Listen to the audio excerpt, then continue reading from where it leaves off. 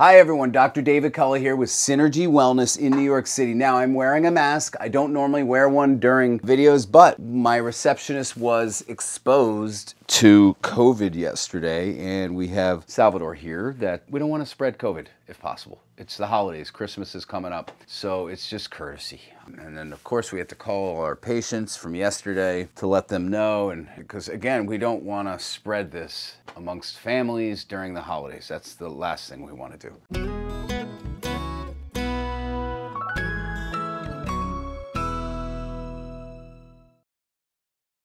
So what I'm doing here, or what this video is about, it's not about COVID, it's not about masks. It's about cold laser therapy and Cox flexion distraction technique for lower back pain with disc degeneration and arthritis in the back. Many of us have that. Our discs naturally degenerate over time. They desiccate, they lose water, okay? And they're made up mostly of water. And then in the center, nucleus pulposus. But again, it's 80 to 85% water in that disc. Okay, so we want to make sure that not only we aren't degenerating the discs, and the way that you degenerate the spine is having a spine that's out of place or subluxated in one area, creating misalignments and imbalance in the spine, and then creating abnormal wear and tear early, or earlier than we would normally expect it. So I'm seeing arthritis in 40-year-olds. Now, typically that 40-year-old has scoliosis or has an old disc injury, and that's another thing. A disc herniation or a disc bulge can make some of that fluid in the disc leak out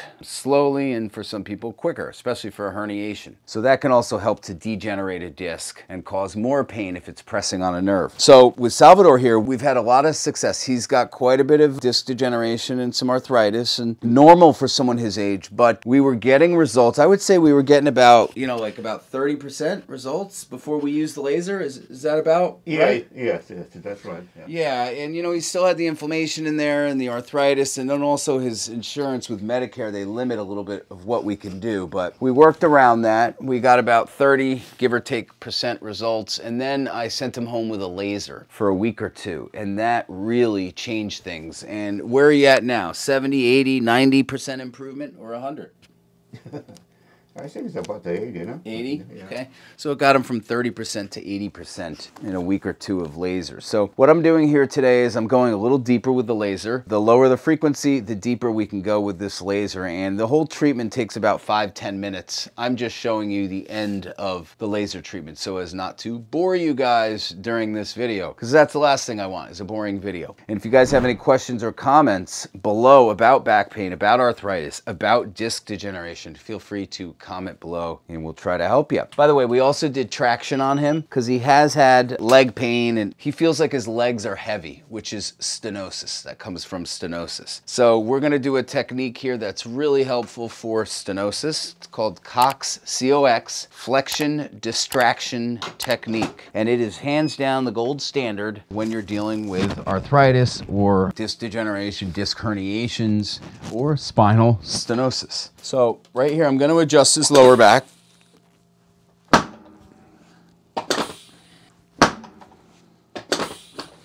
And this technique is called Thompson technique, where the table pops up. That's that noise you just hear there. The table popping up and then popping down. And it's a gentle technique and very effective for lower back and neck pain. Now we're going to go into the flexion distraction technique. Now, this is definitely the gold standard. If you guys want more information, if you're an analytical guy or gal out there and you want more information on Cox technique, all that nitty-gritty information, that information that's boring to most people, but not to me and not to you that decides to go on this website. So go on Cox Technique, COXTECHNIC.com, and there is a ton of research on this technique there, and a lot of it's out of Indiana University, their medical school. A bunch of chiropractors and a bunch of orthopedists doing this research. This is a great technique. I've been using this technique for several years. I'm certified, and there are several certified doctors all around the country and the world in this technique. Some countries more than others. US definitely probably has the most. I would say some of the other countries would be Europe, and then for sure in the UK, Australia, I know the doctor goes there and does training sessions, certification sessions there, and a lot of foreigners come here to the States to train. So there's Cox technique for the lower back and then separately for the neck, 2 different certifications. And this looks like a really gentle technique, and it is, right, Salvador? Yes, that is. It's not painful, but you can certainly feel it working. You can feel the pull. And now what I'm gonna do is, you see this table goes up and down gently while I place my hand on his spine. Now we're gonna actually traction it out this way while we do that up and down motion. And that helps to not only space out the discs, traction, which we did earlier on him before the heat, but it also helps to pump some fluid into the disc space, in the back of the disc space. And for those of you watching this, if you like, what kind of music do you play, Sal? I play jazz, huh? All of it's jazz, all your music on iTunes? If you're a jazz fan, is it bossa nova or just regular jazz? Everything, okay, all types of jazz. We have a well-known musician here on the table, and feel free to go check out his iTunes, and you're probably on Spotify too, yeah? It's, what is it, Salvador Dom? D-O-M, Salvador. Beautiful jazz music. If you're a jazz fan, check it out. If you're not a jazz fan, check it out anyway, because jazz is awesome. Okay, ready? I'm going to adjust you again. Relax here.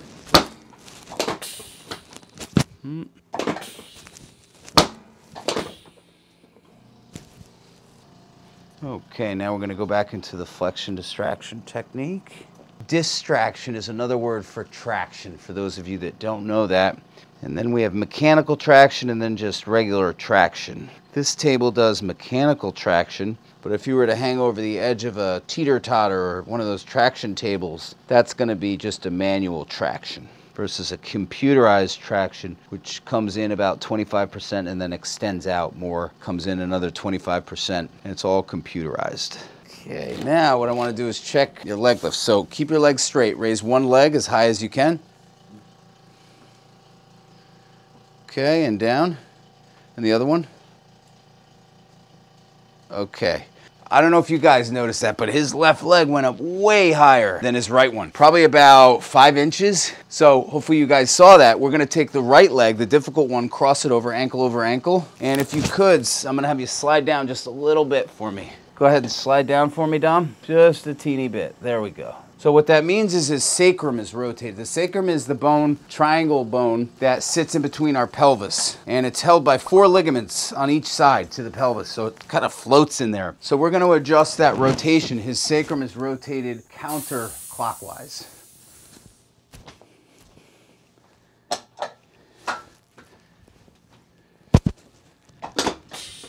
Okay. Now I know there's going to be people commenting, was he wearing a mask? And all sorts of mask nonsense. Give it up. My receptionist had COVID. That's why I'm wearing the mask. You'll get over it. You can hear my voice and you can watch me doing what I'm doing. So it's all good, folks. Okay? Don't get all upset. We've had people get upset when I wear a mask on past videos, which I never could understand that. It's all about patient safety, not about myself, about patient safety. I'm personally not too worried about COVID. Relax yourself here.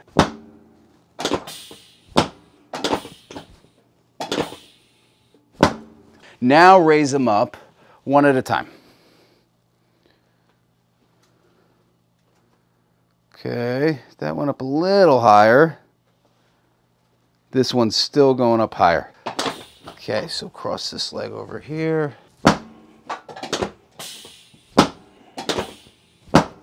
Uncross them again and try that one more time for me. Okay. And the other one. That's much better, much better. Okay, turn over on your back.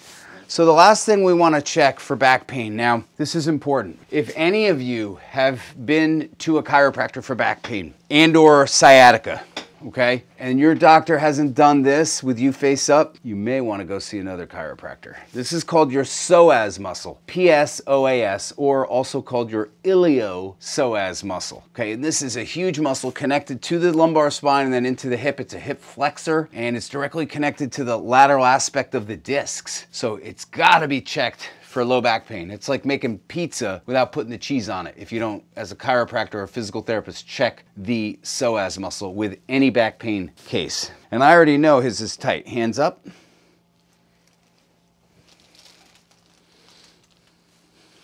Don't think I'm a magician. I know for a couple reasons. One, I've been treating him for a while. I know his body. Number two, I can tell by sacrum and the pelvis from looking at him face down. This is going to be really sensitive, right, Sal? Yeah, it is. Okay. Now, I know you were concerned here because of our receptionist recently coming down with COVID. We want to be safe rather than sorry. It's the holidays. We don't need to cause problems amongst other families and people. Good. So this psoas muscle is halfway between the umbilicus, your belly button, and your ASIS, which is that bone that sticks out in the front, the front of your hip up there, all the way up at the top on the pelvis. It sticks out. It's called the ASIS, anterior superior iliac spine. So if you want to Google it just to make sure you got the right spot. It's hard to do yourself like this. There are other stretches for psoas muscle. In fact, I'm going to show you guys how to do some psoas stretches. At the end of this video, we're going to put a few psoas stretches at the end of this video. So stay tuned and you'll get a couple of psoas stretches at the end here, okay? We're almost done, Sal. How you doing? Okay. Okay. So now let's see your hands up in the air, leg flat. So his arms, when I checked him at first, his right arm was much shorter. And don't ask what that has to do with the psoas. It's really long and complicated to explain. But his arms are now even. He's good there. Relax your arms and relax your neck. Is your neck bothering you at all? A little bit. A little bit? Okay. And relax your neck here. Let it go. Got any more range of motion there for me? Just that? Okay.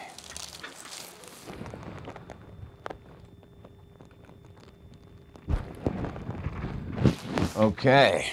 Come on up. And folks, if you want to listen to his music live, where can they find you? The Riverhead, right? No, I work in the River Cafe. The River Cafe. The River Cafe, sorry, in Brooklyn, New York. Thanks for tuning in, and see you soon. Thank you guys so much. If you got anything from this video, or even if you just like this view of the Empire State Building and the Chrysler Building, give me a like, and don't forget to subscribe. Appreciate you guys.